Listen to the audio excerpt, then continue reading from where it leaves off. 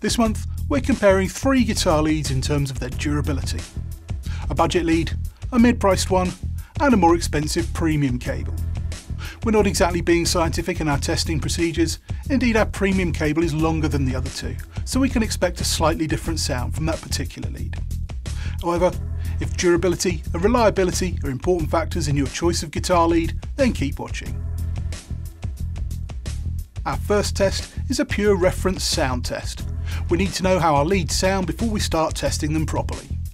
We're playing through our Vox AC15 amp.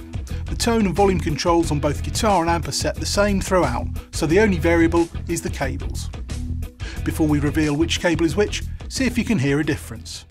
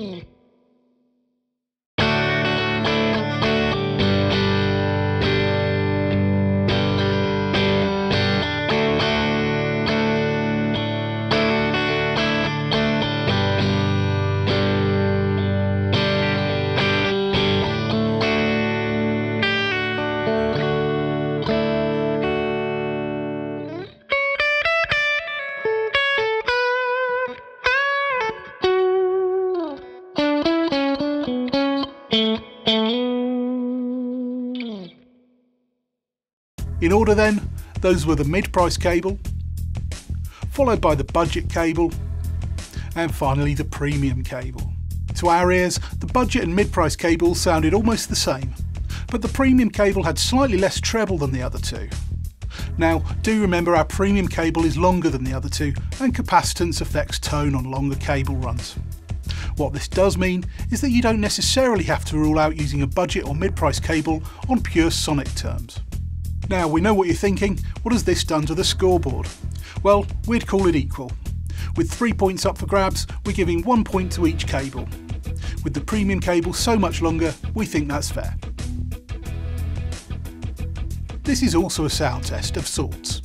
We want to know which of our 3 cables, if any, picks up the most noise from a ringing phone. We've set up a phone next to our cables, one at a time, and we're recording the noise generated when the phone rings.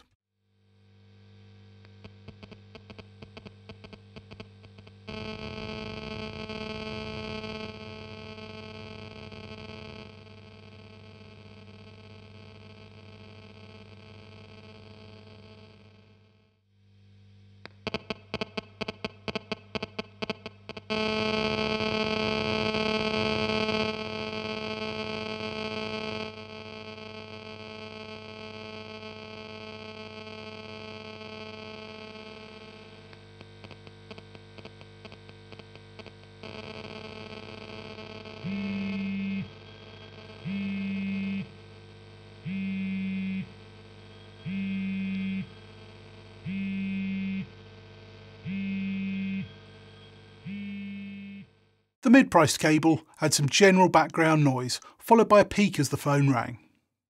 The premium cable was quieter in terms of background noise, but louder when the phone rang, probably due to the longer cable acting as a more efficient antenna. Finally, amazingly, the budget cable not only picked up signal noise, it also acted microphonically, picking up the vibration and ringtone of the phone. This cable can literally transfer the sound of you touching it to your amplifier. Not good. So again, with 3 points up for grabs, we've given 1.5 to both the mid-price and premium cables. No points for the budget cable though. Cables have magical abilities to tie themselves in knots as soon as you turn your back. So, simulating a busy stage or rehearsal room, we wanted to know if our 3 leads would survive being knotted and pulled tight. We've knotted each cable gently. All that remains is to pull each one tight.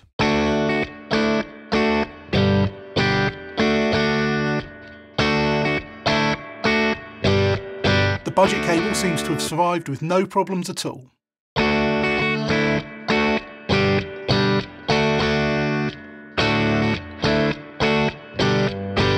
mid-price cable is also fine.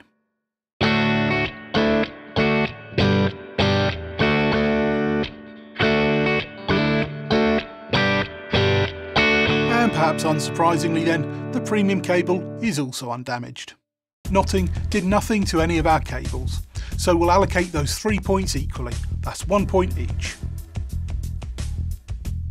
Let's face it, most gigs take place in bars, pubs, clubs and at parties. Thinking that spilled beer could pose a serious risk to your gear, we thought we should test our cables to see which is the most beer-proof. All we need is a bucket and some of the finest lager money can buy for £2. And don't try this at home, by the way, it could be dangerous.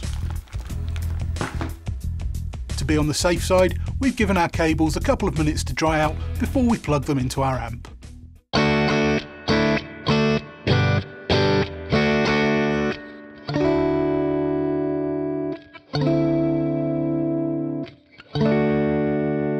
The budget cable seems to be fine.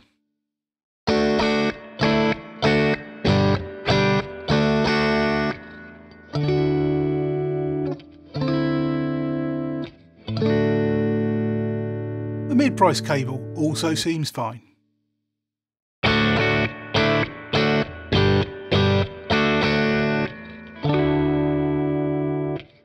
And finally, the premium cable is fine. It does seem that beer will have no lasting effect on your cables. So, with no damage done in the beer test, once again with 3 points to award, each cable gets 1 point. Right, this is where things get serious. It's time to see how the jack plugs on our cables survive the impact of the blunt end of a rather heavy axe. Here's our setup. Each cable is fastened in place with a staple before we drop the weight on the same part of each plug. We think this may just separate the men from the boys.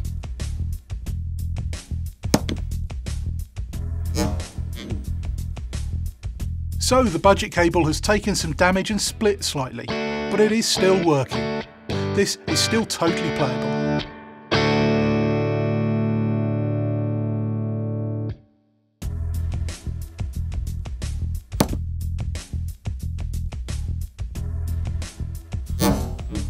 The damage looks pretty bad on the mid-price cable, and as you can hear, there is some damage. The treble frequencies are lost.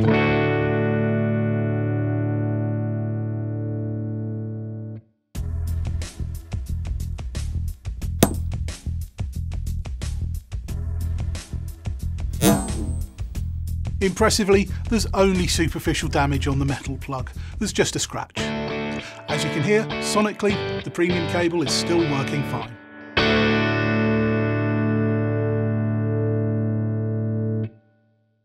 Three points to be divided among 3 cables then.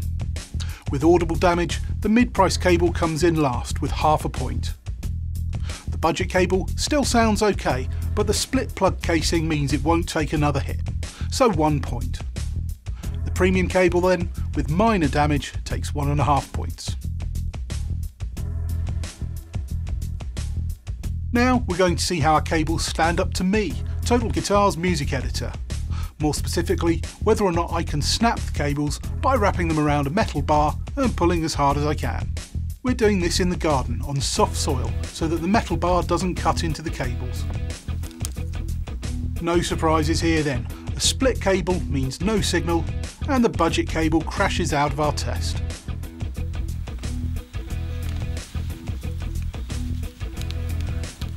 Also, no sound from the mid-priced cable, so this one's out too. In truth, I felt the internal wires snap during the test, even though the sheath was stretchy enough to hold its shape. The premium cable remains unharmed. We suspect that the internal copper braiding makes this kind of cable pretty much unsnappable, certainly under normal use. I couldn't feel it stretch at all. I don't think I even damaged it. No points for the budget cable then, that was just way too easy to snap. A creditable 1 point for the mid-price cable though, it took a lot more force to damage it. And 2 points for the impressive premium lead. Only one cable has made it through to our final test then. Yes, it's the impressive premium cable, and to round off our test, we're going to expose it to the extreme heat of a 500 watt halogen work light. Stage lights generate huge amounts of heat. You only need to lay your cable over a floor mounted lamp for a couple of minutes and you can expect to see smoke. We've set up our lamp outside in case of fire. Let's see how the last cable in the contest handles the heat.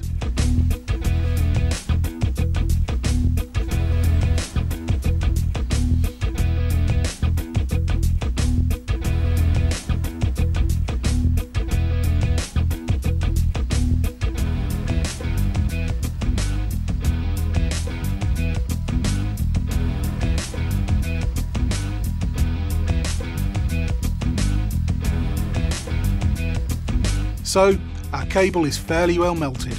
All that remains is to see if it still works. And it's playing fine. Despite the beating it's taken today, the premium lead is still working as it did before we started testing. Here are the final scores. With only one cable left in the contest, there's only 1 point to award. We were impressed that our premium cable still worked after this, to be honest. Rounding up the scores, it seems that you get what you pay for, with budget leads being more fragile and prone to noise. A good premium lead is almost unbreakable, but certainly for home use there's a lot to be said for mid-priced and budget leads too.